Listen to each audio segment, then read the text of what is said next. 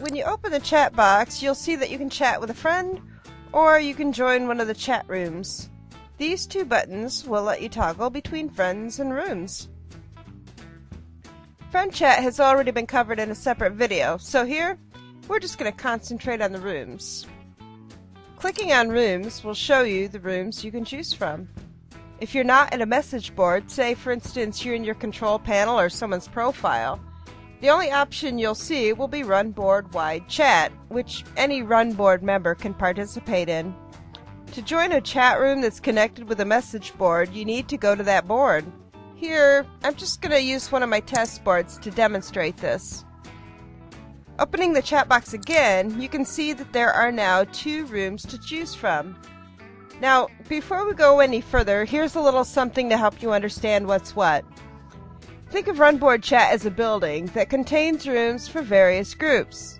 You can have support groups, car enthusiast groups, political discussion groups, Bible discussion groups, hobby groups, or whatever kind of group you came here to join.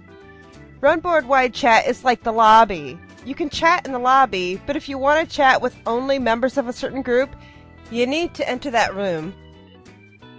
So anyway, let's go ahead and enter the room that's connected with the test board. At the top, you'll see who's in the room. Right now, it's just me. When someone else enters, you'll see their name at the top, and it will also announce here when someone arrives or leaves the room. To chat, click inside the box at the bottom, type in your message, and press the Enter key on your computer's keyboard. Your message will appear here along with everyone else's. If you want to leave the room, don't just minimize it, because as long as you're at the board, or anywhere on Runboard, if you're in Runboard-wide chat, it'll look to other people as though you're still in the room.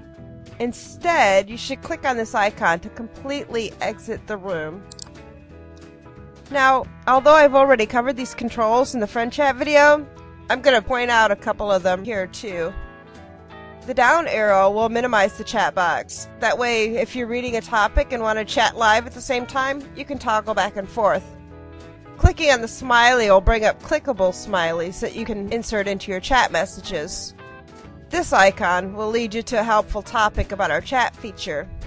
For a full rundown on all of these controls, you can check out the video dedicated to one-on-one Runboard friend chat, or read the relevant topic at the Runboard knowledge base.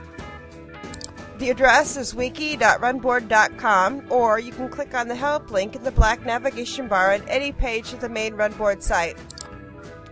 That's it for today, folks. Thank you for choosing Runboard.